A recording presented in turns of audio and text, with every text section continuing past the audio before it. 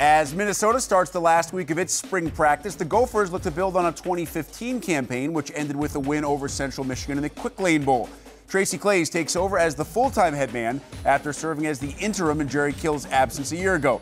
Gophers return a ton on offense, but lose some of their most talented players on the defensive side. Minnesota head coach Tracy Claeys joins us now from our campus studio in Minneapolis. Tracy, as the Gopher faithful get set to look forward to this weekend, what are you most looking forward to seeing from the spring game? You know, for us as coaches, it's more about the kids having fun and enjoying playing on that day. Is that, you know, we pretty much have finished up our evaluations on Tuesday and Thursday as far as the coaching staff of what we want to see. And I'm just a big believer, you know, spring game, we're going to split them up and let them compete against each other and have fun and really, you know, look for surprises. Kids to stick out who, when it comes game day, maybe make some plays that haven't done as well in practice. For you individually, Tracy, what's been the biggest transition, the biggest change in your first go here as full-time head coach?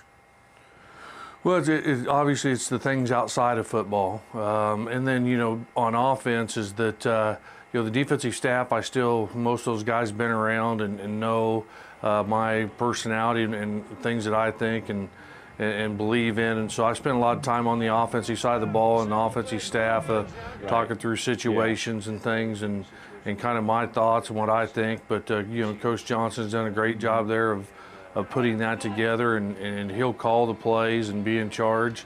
And then, you know, after that, it's the, you know, dealing with the off-the-field issues. You brought up new offensive coordinator Jay Johnson. What has he brought to this offense? Well, I'll tell you what, he's awfully detailed and you know, the ball control part that he does, and then, you know, the thing that'll change is, you know, the quarterback will have a little bit more control over some things of getting us out of certain plays and try to keep us out of bad plays. We'll do that more than what we've done in the past. But he's got a lot of energy out on the field, and I think he's very detailed. And, you know, the quarterbacks talk about the test that he hands out to them once a week, and so he's done a great job of preparing and trying to do everything he can so those quarterbacks are in a position to be successful on game day. Well, how much have you been able to install effectively some of those new offensive principles when your main quarterback, the guy who we expect to be the starter, Mitch Leidner, still recovers from that offseason foot surgery? Yeah, you know, we probably got in 3/4 of what we need to do for the fall. And, you know, I'm one that, again, you know, the last 5 or 6 practices, you know, I don't let the offense or the defense install anything new because I think that's unfair evaluating kids, that they have to get comfortable in what you're doing. And so we work to get about 75% of that stuff done early on in camp so the kids can play and we get an evaluation of their abilities. And then we'll finish with the rest of the changes and adjustments once we get to fall camp.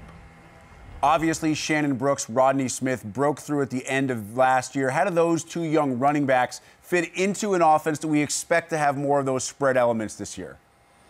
Yeah, no question. You know, we'll spread the field out. Those guys, you get them in space, and they're tough to tackle. They're extremely talented, and between that and you know, tweaking a few things up front, and you know, I hope that we can get them in space a little bit more. And they both make very good full speed cuts and just have tremendous vision. And so I think the changes we've made have been good for our tailbacks. Tracy, defensively, how involved do you remain in terms of the day-to-day with new defensive coordinator Jay Sawvell?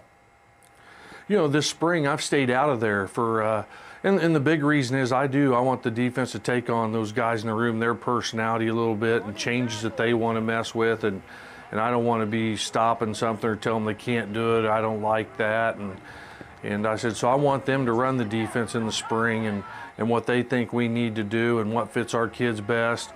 And then I'll go back in June with them when they get off the road and recruiting, and I'll watch all the video from spring with the defensive guys then, and we'll settle on our package. Finally, Tracy, I just had a chance to really take an in-depth look at your 2016 schedule. All 3 of your non-conference games at home at TCF Bank Stadium. Your Big Ten non-plays include Michigan, Ohio State, Michigan State. When you look at the schedule as a whole, how manageable do you think it is for your team?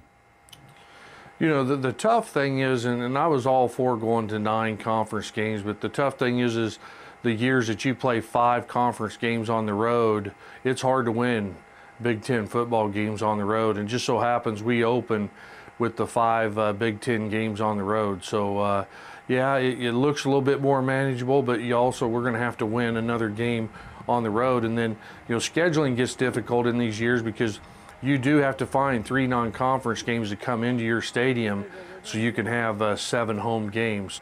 Minnesota head coach Tracy Claeys is kind enough to join us as the Gophers get set for their spring game this weekend in Minneapolis. Coach, truly appreciate the time. Yeah, thanks for having me.